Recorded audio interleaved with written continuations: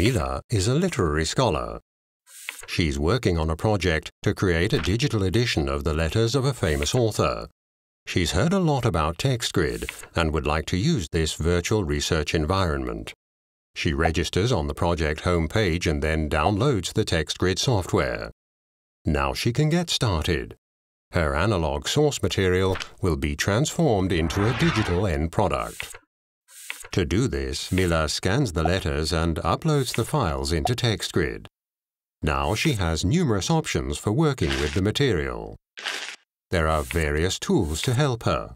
With the XML editor, she can transcribe the letters. The integrated dictionaries enable her to look up terms and to link the entries to her own document.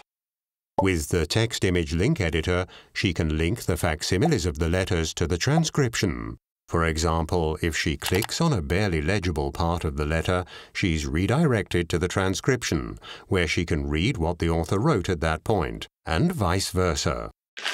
There are a lot of other tools available as well, such as a score editor for preparing music editions.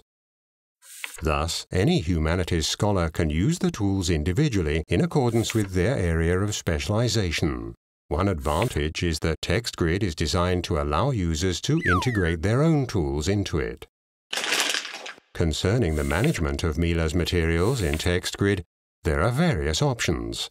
Mila can assign permissions to other people, for example, writing permissions to collaborators on the project or reading permissions to other scholars. Another especially interesting option for Mila is that with the aid of the TextGrid repository, a digital research data center for the humanities, she can archive and publish her work. Then anyone can read and cite her edited version, and she can link it to other portals, digital archives, or databases worldwide.